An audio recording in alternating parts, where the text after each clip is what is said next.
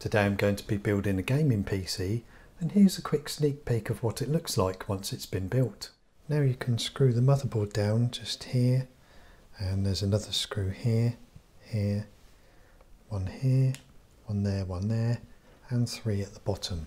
Okay, so we just take some of this thermal paste and just put a small amount in the middle of the GPU.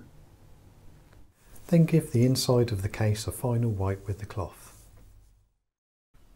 Today I'm going to be building a gaming PC, and here's a quick sneak peek of what it looks like once it's been built. This is a nice looking computer where the RGB lighting can be set to any colour, such as white or red, green, purple, blue and so on. It can also be set to many different lighting modes as well, but obviously it's not all about the looks. So I'll be showing you how to build this computer and then how well it can handle playing Cyberpunk 2077. So that's a quick look at the finished build. Let's look at the parts I'll be using. The case is a white Corsair iQ 465X RGB case, which comes with 3 pre-installed RGB fans at the front. And we have an Asus Prime Z490A motherboard, an Intel Core i7-10700K processor, 16GB of Corsair RGB RAM running at 3200 MHz, an RTX 3070 graphics card by Gigabyte, 3 LL120 RGB fans by Corsair, 2 fan splitters, a 1TB M.2 NVMe solid state drive by Western Digital, a 4TB hard disk drive also by Western Digital. The CPU cooler is an Arctic Freezer 34 eSports single fan edition, and finally the power supply is the white version of Corsair's RM750X. So here's all the parts at a glance. I'll be showing you how to build this computer, but I won't be going into such minute detail as I normally do, so this will be more like a quick guide for a change. So let's make a start by putting the processor into the motherboard.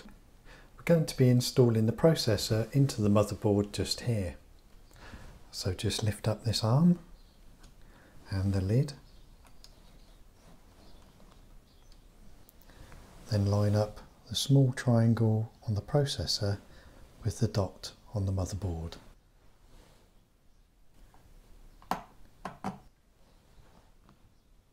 And put down the lid and the processor arm,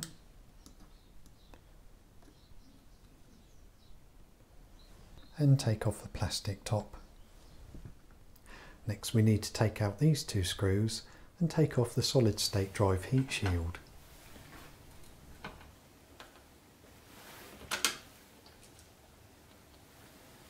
Now we're going to put in the solid state drive, and as you can see here it's keyed, so it can only go in one way. So let's slide that in at a slight angle, then push this down and screw it into place just here. Now you don't have to screw this down too tightly, and once you've done that we can put the heat shield back on. So first let's take off the plastic and then put it down and screw it into place here and here. So let's put the memory sticks just here on the motherboard. Take one of the 8GB sticks of memory and put it into the slot that's one away from the processor.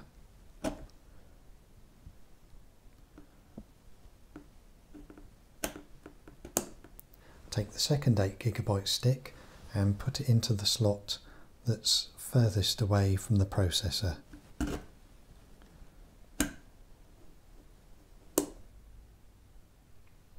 Now we're going to install the CPU cooler. This is easier to do when the motherboard is still outside of the computer case, so we're going to do this now while it's still on the table. The parts on the left we won't be using, but we'll be using all of the parts shown on the right. So the first thing to do is put the back plate onto the back of the motherboard. So now we have the back plate installed. You can see it from the front of the motherboard in these 4 places here just sticking through. So now we're going to install these bolts in those 4 places. So you just tighten these bolts by hand, you don't need any tools for this. Next, take the fan off by removing this metal clip.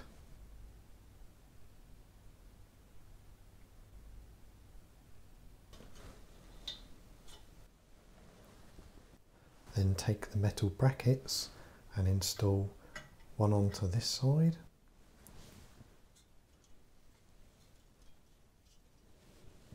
and one onto this side.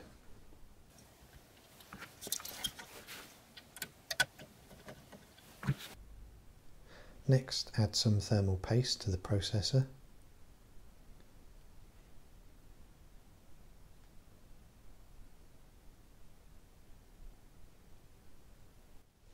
And spread the paste so that you have a thin layer of paste on the processor. Once you spread the thermal paste, put the fan back onto the heatsink and take this label off. Then put the cooler down onto the bolts with the fan nearest the memory. By the way, there's a plastic label to take off here, here and here, so we take those off now.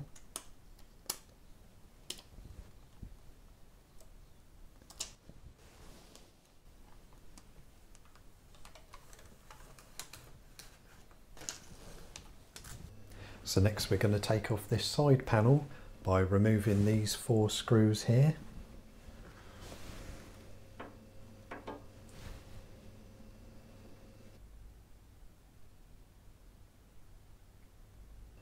And we also need to remove the other side panel by taking out these 2 screws.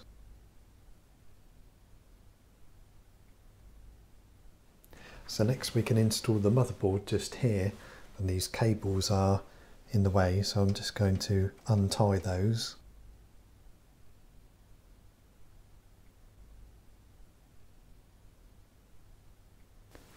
And now we can put the motherboard into the case.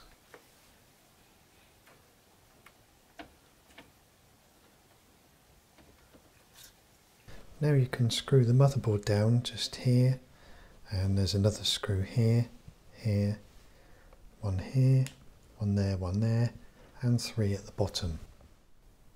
Now we can install the hard disk drive into the back of the computer case just here. So let's take out this bottom tray, install the hard drive into the bracket, then put it back into the case.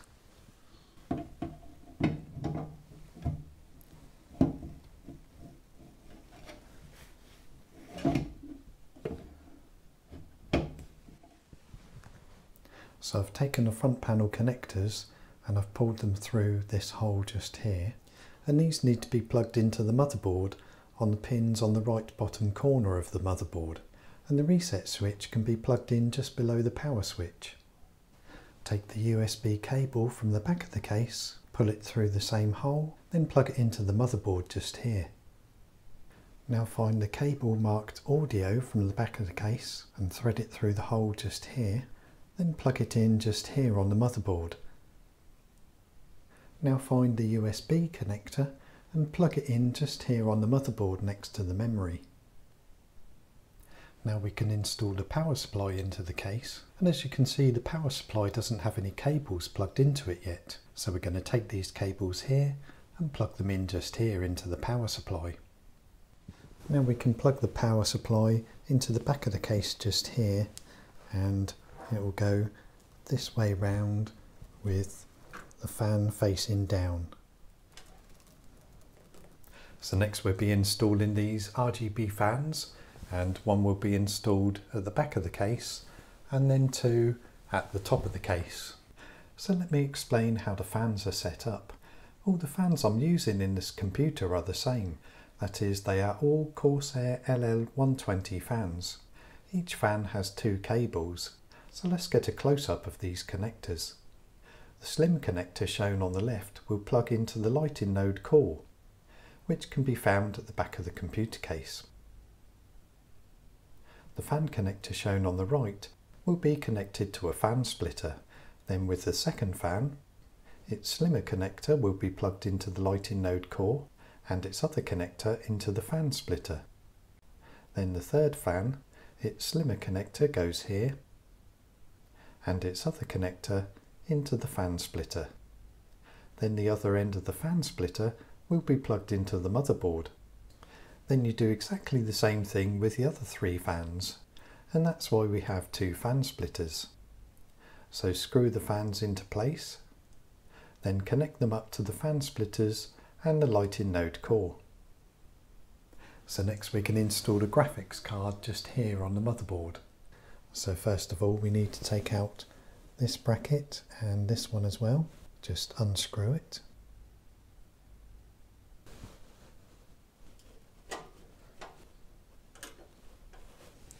And then install the graphics card into this slot just here.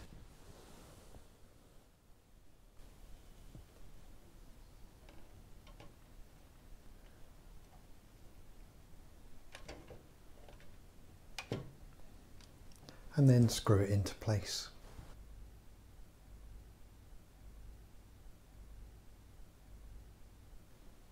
Then plug in the 6-pin and 8-pin PCIe power connectors. Then all that's left to do is to tidy the cables at the back of the case and put the side panels back on. And here it is completely finished. I gave the motherboard a BIOS update, installed Windows 10 and installed all the necessary drivers. At the time of this recording, generally speaking, this computer is good for gaming at 1440p resolution or below and for playing some games at 4K.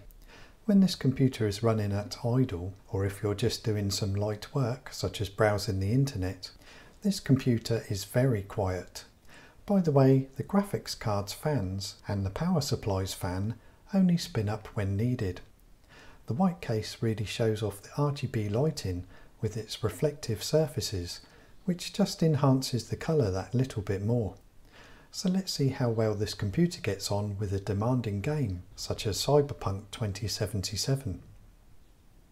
So I set the resolution to 1440p, and in the graphics section I chose Ultra settings, set the field view to 90 and turned off chromatic aberration and motion blur, as I didn't want those settings to make this game look blurry.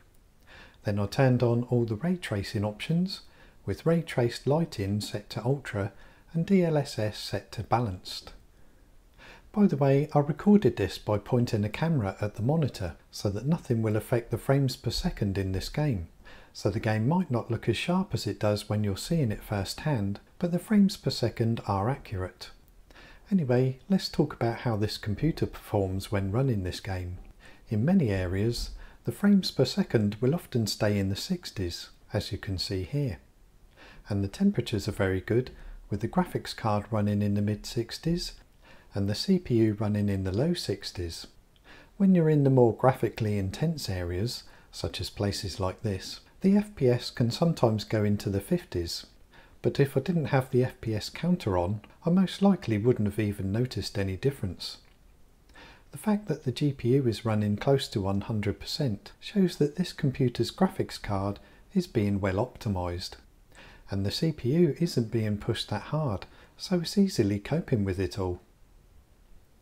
As soon as you come away from a busy area, the frames per second will often go back into the 60s again. As for driving, most of the time I was averaging around 60 FPS. Whatever I did and wherever I went in this game, it always ran smoothly and the graphics looked amazing. When it came to playing this game in HD resolution, I didn't change any of the settings and the frames per second were often in the 80s in many areas. Sometimes many more FPS. In the 70s when amongst the graphically demanding areas, and around an average of 75 in the driving parts of this game. So that's it for this video. Thanks for watching. Please subscribe if you haven't already, and I'll see you in the next video. Today I'm going to be repasting a graphics card, and for this you'll need some thermal paste, a lint-free cloth, a Phillips crosshead screwdriver and some thermal paste remover. So first, before you get started, make sure you ground yourself or use an anti-static wrist strap. And also, just so you know, doing this may void your graphics card's warranty if yours has one. So let's make a start on this. So the first thing we want to do is separate the top part of the graphics card from the bottom. So this one has a back plate. Not all graphics cards have a back plate. If yours doesn't, you'll just see the bare circuit board. So we want to separate this circuit board from the rest of the card. So if you look through the card, you can see which screws are holding this together. And on this particular card, these 4 screws are holding this together. But just check on yours to make sure there's no other screws from this side, and this side. Also, if your graphics card does have a warranty, you might have a sticker over one of the screws like this one. So if yours does and you're not concerned about your warranty, just remove the sticker first so that you can get to the screw. So first we're going to take out these 4 screws to separate the card in half. So when it comes to taking the screws out, just start with any of the 4 screws and then do the screw in the opposite corner. Just half unscrew them to start with. And when you do take the screws out, it's a good idea to put them down on a table in some kind of order so that you know where each screw should go, because sometimes these graphics cards can use different size screws. So just make sure there's no more screws holding this part and this part together, and also pull out any connectors.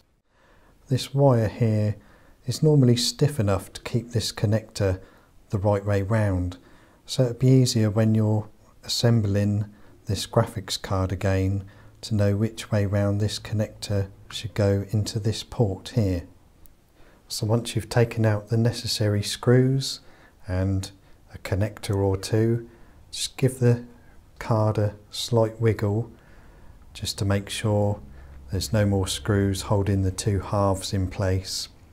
And also the paste, the old paste, can get a bit hard if it's quite an old card. So just giving this a wiggle will break the paste.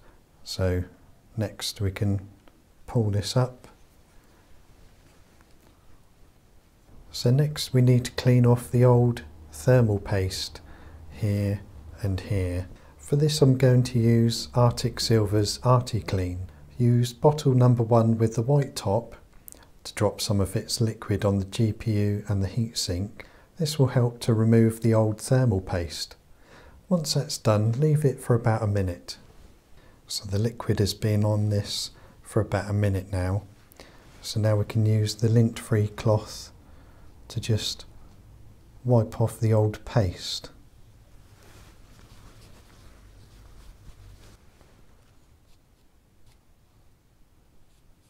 Then using bottle number 2 with the blue top, put some liquid on the GPU and the heatsink and leave it for about 1 minute. This will help to purify both areas. So the liquid has been on both surfaces for about a minute now, so we can just wipe it with a lint-free cloth. So now we can add some thermal paste to the GPU, and the paste I'm using is called Arctic MX4, which is really good paste to help keep the graphics card cool. And this particular one is non-conductive. So in other words, if you spill some of this onto the circuit board of the graphics card, it won't make any difference. You can just do your best to wipe it off, but it won't affect the graphics card even when it's turned back on. So let's add a little bit of this to the GPU now. Okay, so we just take some of this thermal paste and just put a small amount in the middle of the GPU.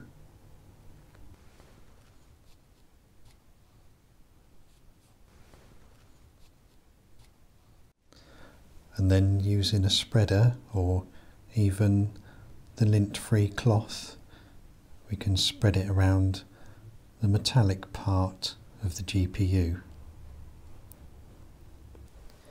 Okay, so I've spread the paste out. You only need a thin layer of paste on the GPU. You don't have to get an exact amount of paste on, as long as it looks something like this, and that'll be perfectly fine. So now we've put the paste on, we can put the graphics card back together. Just line up the screw holes, then half screw in the first screw in one corner, then go to the opposite corner and half screw in that one as well, and then the other two screws, and then screw it down fairly tightly to make sure the GPU is right up against the heatsink.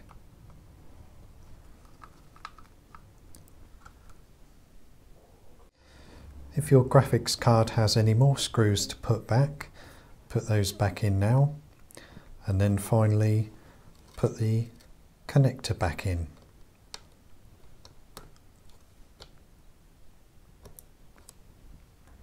So that's this graphics card repasted and ready to go. If you've got any questions, leave a comment in the comment section down below and I'll do my best to answer you. So that's it for this video. Thanks for watching. See you next time. Hi there. Today I'm going to show you how to clean a gaming computer. I'll also show you the temperatures of this computer before and after cleaning it. You see, a dusty computer will run hotter and can therefore potentially run slower. But once a dusty computer has had a good clean, it can give you more frames per second when gaming, faster gaming loading times, faster boot up times, and can also give you a faster computer in general. But this will vary depending on how dusty the computer was in the first place. Now this computer hasn't had a clean in quite a while, so it's probably going to be quite dusty in there. So let's take a look. Yep, it's quite dusty inside.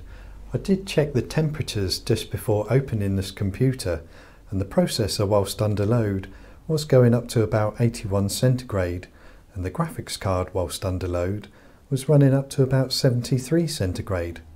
We'll check the temperatures again after cleaning this PC to see if it's made any difference. I'll be taking a few parts out of this computer to give it a good clean. If you're doing this with your own computer, just take note of where those bits went and which way around they were plugged in. To clean this computer, I'll be using a cloth, cotton buds and a can of compressed air. Links in the description if you want to check out one of these for yourself. So first off, I'll take out the graphics card just here, and I'll take out its power connectors first.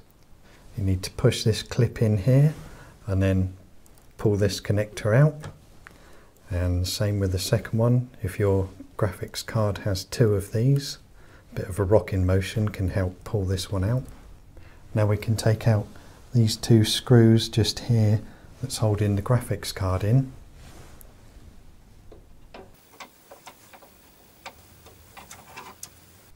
Now we take the graphics card out.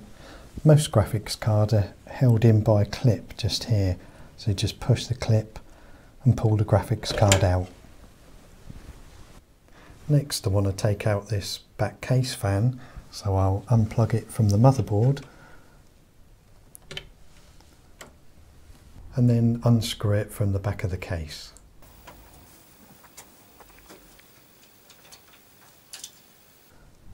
Next, the memory sticks. These are held in either by one tab just up here like these are, or some of them are held in by a tab here and here. So open up the tabs and pull the memory sticks out.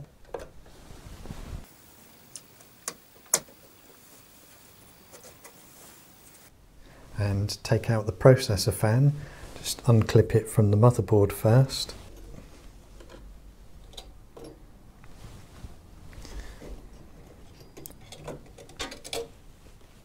And unclip it from the heatsink. Most processor fans just unclip like this. Next, the DVD drive, if yours has one, take out its cables from the back and then unclip or unscrew it and take it out of the computer case. Next, I take out the power supply's dust filter. Not all cases have these, but if yours does, just slide it out.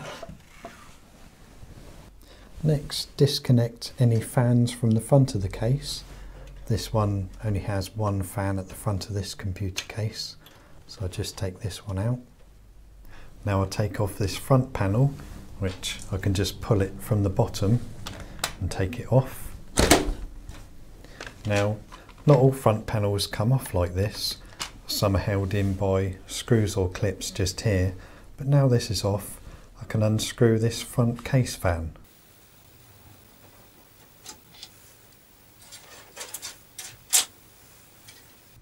So that might seem like quite a lot to take out of the computer case, but I am showing you how to get the computer as clean as possible. So that's enough taking out parts. Let's start cleaning this computer.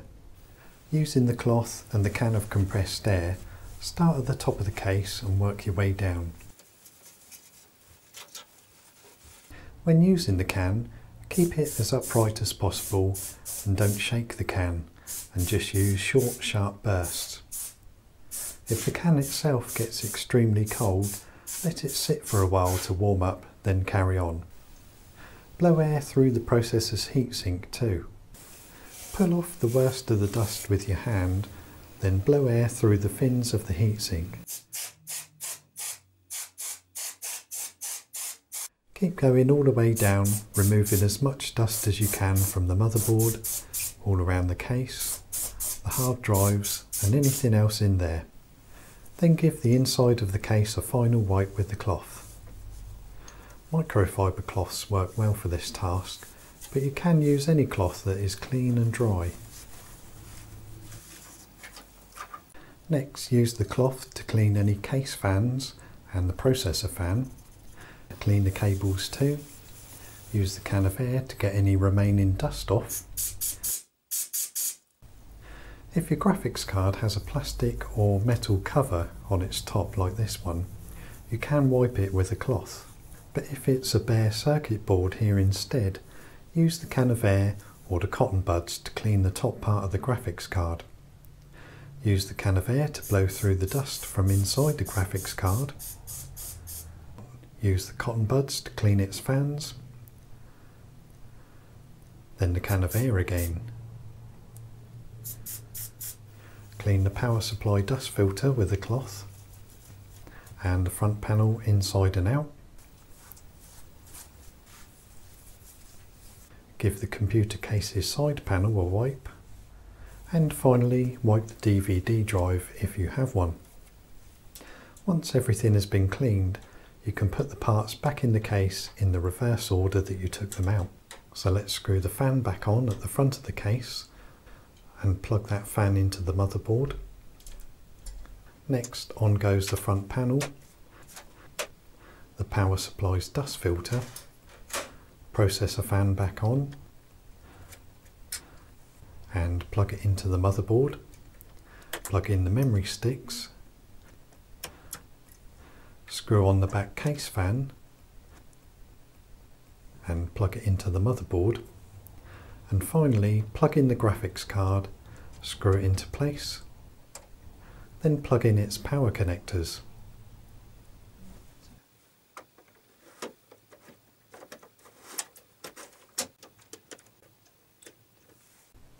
As you can see, this computer looks much better now it's had a good clean. The temperatures have most likely dropped too. So let's put the side panel back on and test it out.